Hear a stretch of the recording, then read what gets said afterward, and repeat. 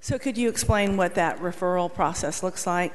Yeah, the child, I mean, I don't mind, we've got a little time, I don't mind reading it if you'd like, but it basically says a child welfare service provider who declines to provide a child welfare service as authorized by this section shall provide to the person seeking the service written information directing a person to a web page. Tell you what, I won't read. Other information, I'm skipping a little bit, other information sources that identify other providers, or they can, 2, refer the applicant to another licensed child welfare service provider who provides the denied service, or 3, they can refer the applicant to the department. Oh, thank you. And I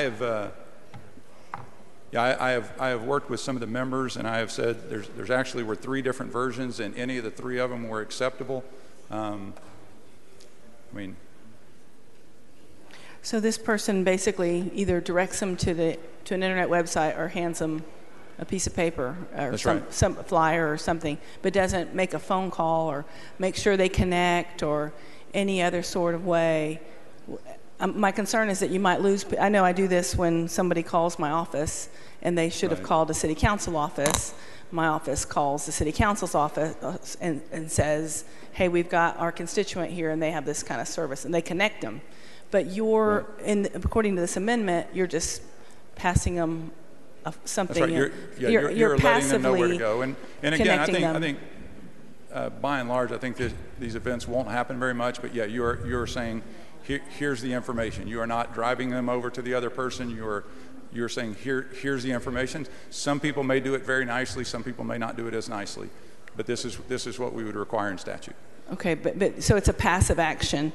And when you talk about, I would say it's an act. I mean, it's a active action, but it's not. But we've given a service provider a very heavy responsibility, and then that service provider is just saying this to someone, or here's where you can find it on the internet. That's basically what your amendment says. Correct? Would you? I don't mean to smart. Would you? Do you? Well, actually, never mind. So. My concern, I had a question about this. Would it be more comfortable without? I'm sorry. I'm sorry. You say provide to the person seeking the service. Person means the child, or person means the foster parents? No, the potential foster parents. The foster parents. I don't believe there's any cases where a child's ever going to be denied a service. Okay. So this is the foster parent coming to a religious organization that is now going to claim a sincerely held belief. And again, this is not really changing where we are today. They are able to do this today. Pardon? Oh, no, I can't hear you. This is not changing where we are today. They are able to do this today.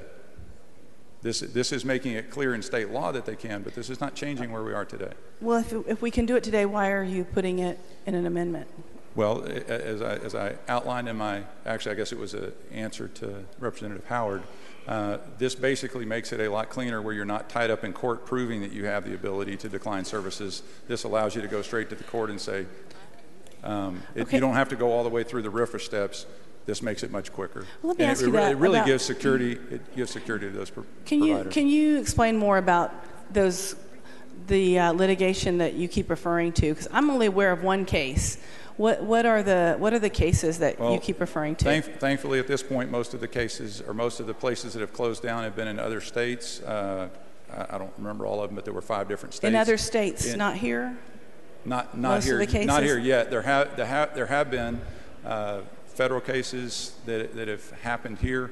And really what we're trying to do is prevent any of those from happening and give some amount of security. And I think the practical result, again, of all of this is that I believe you're going to have providers that have already testified that they are going to be adding capacity if we will give them some amount of protection. And despite the discussions in the media, that's what we're trying to do. We're trying to get more providers of all types. There's nothing in here that keeps anybody out.